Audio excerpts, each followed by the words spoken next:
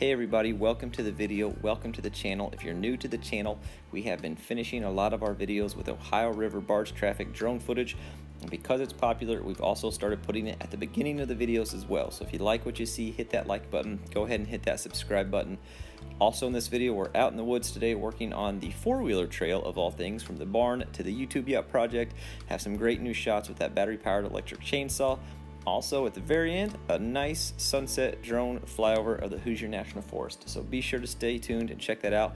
I want to point something out I haven't shown on some of these barge videos, is those numbers on the side. That is the current draft of that vessel right there, and that was only drafting 2 feet at the stern of that barge. That is a Kirby Marine vessel. According to the stats online, it is currently headed downriver all the way to Baton Rouge. Kirby Marine specializes in chemicals and oils and refined oils and that kind of thing. Typically a tanker fleet. I'm not exactly sure what they're hauling specifically in this type of tanker vessel. If you do know 100% for sure, throw it in the comments and I'll pin it to the top and we can all learn something together. I will say, based on the way he's drafting though, sitting that high in the water, he's most likely empty headed downriver.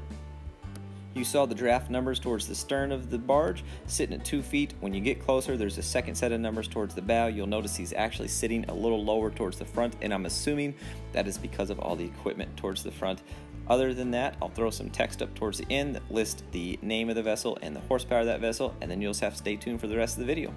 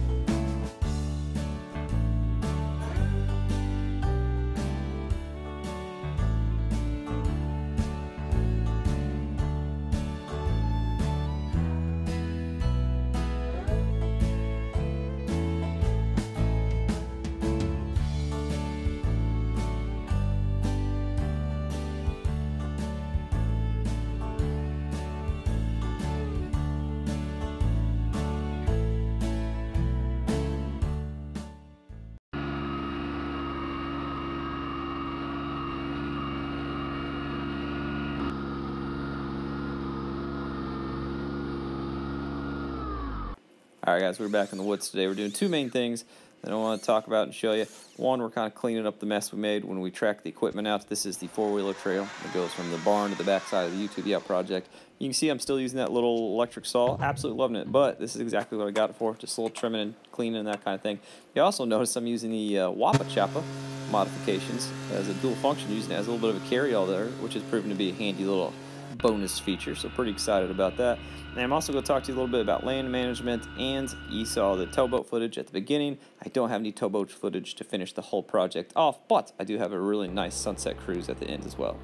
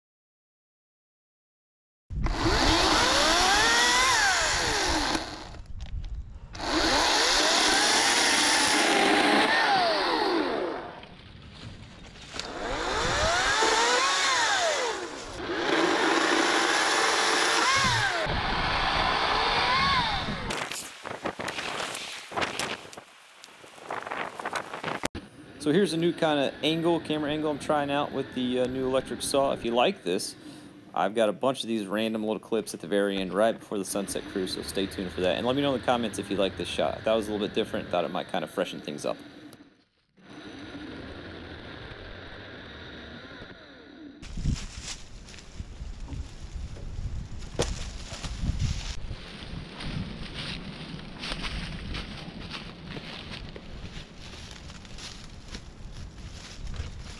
Can you see all the honeysuckle vines all up and down the trees? Can you see how it's a mess through here? All the dead that the honeysuckle's killed, the poison ivy's killed, the greenbrier's killed. Now here's what we got. We have big, beautiful poplars like this. Give you a size comparison. Pretty decent sized poplar. And we've got a bunch of those. And we've got all kinds of hardwoods on here. We've got oaks, cherries, poplars. I really like poplar trees. I mean, you name it, we got it. We also have some native redbuds, some native dogwoods, all kinds of good trees that we want to come up through all this underbrush and be a decent timber stand. I know you can't harvest redbuds and dogwoods, I'm just saying, they're pretty trees and they're native and we're trying to protect them. Anywho, the problem that we run into with all this honeysuckle and greenbrier is, if you can see in there, there's a tree trying to be a tree, just doing tree things, but it can't because the honeysuckle's smothering it out and it will kill that tree. And we will not get these big, ginormous oxygen pooping machines like that guy right there. Stealing terminology from Logger Wade. Check him out if you're not already. So what we're doing, we're trying to keep the honeysuckle, the greenbrier, and everything under control. And to do that, basically, if there's a dead tree with honeysuckle in it, we're taking that dead tree down so it kills the honeysuckle as well and keeps it down on the ground. And if there's a tree with live honeysuckle, we're just going around cutting the vines at the bottom. So anywho, you kind of saw us cleaning that up. We're gonna cut this dead trunk down there. PSA, don't cut down dead trees, it's kind of dangerous. Anywho, we're gonna do it. Then we're gonna do something fun with that. And I got another implement I want to throw on today. I don't think I've shown you guys yet. I've had it for a while. A buddy was borrowing it and I'm ready to get back to it. So let's just do it. Let's just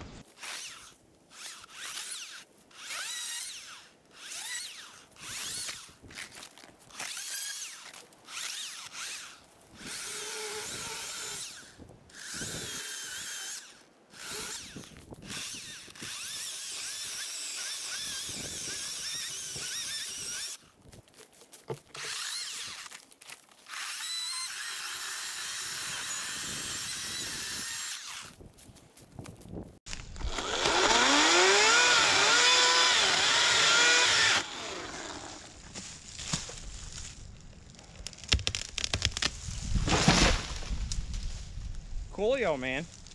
All right, so I just want to show you, this is an area we did last year. You can kind of see where we stopped at. We're back in that spot back there, but this is where we stopped at. I just want to show you what I'm talking about. Once you get all those vines and briars beat down, look at all this new growth that pops up.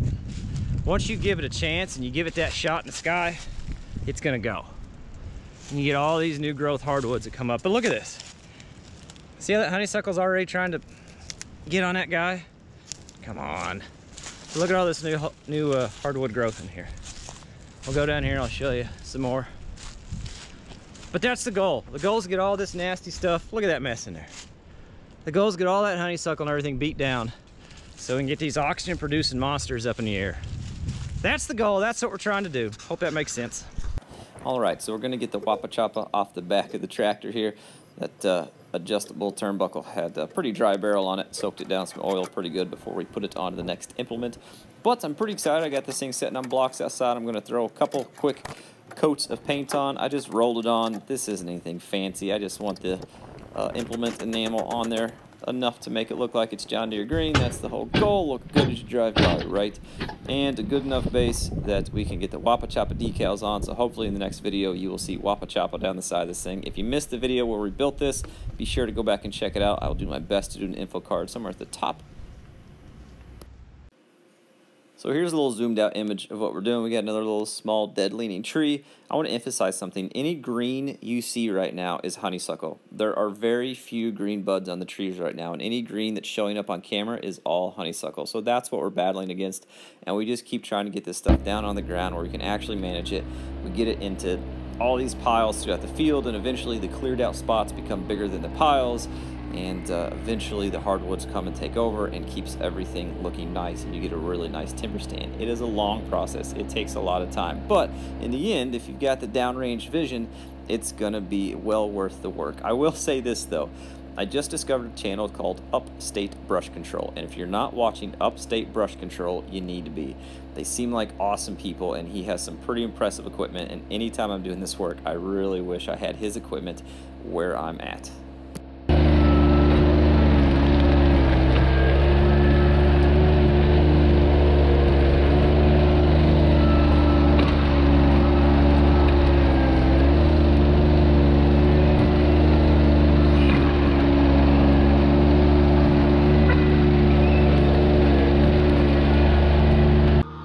So here is what we put on the back after we took the Wappa Choppa off. A buddy's been borrowing this, and he brought it back the other day, and I'm so excited to get it back on the tractor because I have found it to be the absolute perfect trail maintenance tool. It's not necessarily designed for trail maintenance, but it works really well for that. And as soon as we get these turf tires throttled through this little wet spot, I'm going to show you exactly what I'm talking about.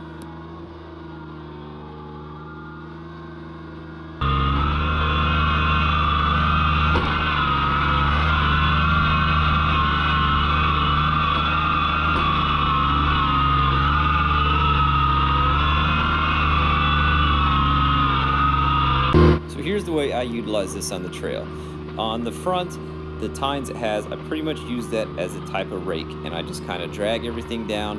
I drag it all into piles, and once I get a little bit of a pile built up, I back over it, I take the loader, I push that pile off the way and out of the trail, and you just keep working your way down. Now the handy thing about this versus a landscape rake, I know they have landscape rakes, but the handy thing about this is this weighs more than a landscape rake, and the tines will actually pull up. You know, if there's little 1 inch and 1.5 and 2 inch trees that I've bush hogged over to make the trail, oh, I knocked you guys off, but check it out. You're gonna get a sweet view of the blue sky. It's worth it. There you go, look at that. It's absolutely gorgeous. Look at that for a random accidental shot. Sun in the clouds, gorgeous. Anywho, because it weighs more, if you bush hog over those little 1 inch and 1.5 inch trees, it weighs enough that those tines will actually pop those suckers out as you drive over them enough times. So I really like it for that reason. It helps keep those little trees off the trail. And you can see, you just make one pass, you kind of rake this stuff out of the way, you back over it, you push it off the trail, you make another pass the other way, boom, it's done. It's really great for trail maintenance. It's what I like to use. I don't know, works for me, so what else can I say?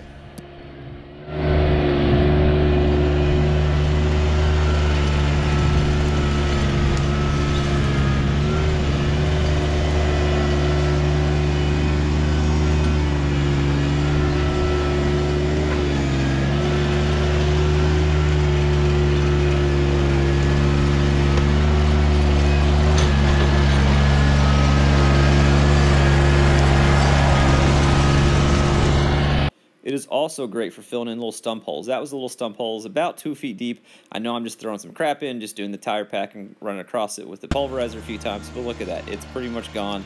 We're not trying to make a road of it. We're just trying to get it smoothed out enough that whenever I come around the corners a little too hot, I'm not blowing my front end out.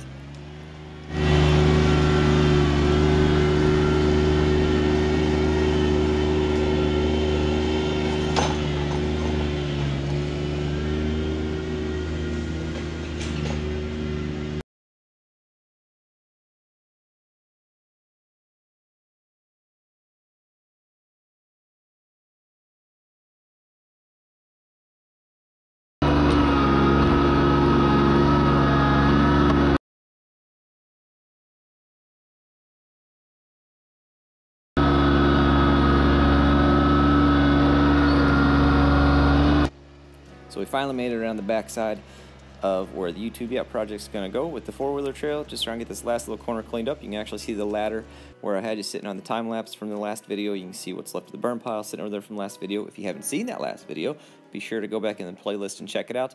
I'll try to throw a link in the description, but I always say that and then I always forget. So you may not look for it there, but it might be there. Who knows?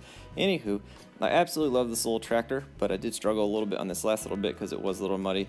And knowing that I am bringing the skid steer up in a couple days to get some of this cleaned up, I decided, we'll get what we can and then we'll just head out. So I don't quite get it, but you can watch me struggle for a little bit anyway. I also have some random clips, like I promised, of more of that bar shots from earlier, and then the sunset drone flyover of all the scenery as everything's starting to green up.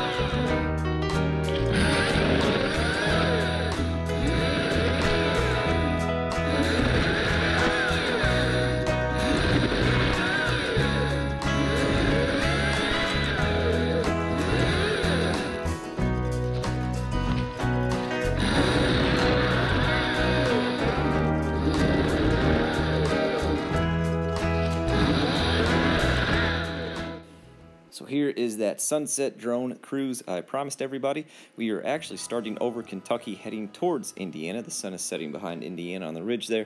As we get a little bit closer, I'll point a few things out, but most of this is going to be you enjoying the scenery and this twangy little country music in the background.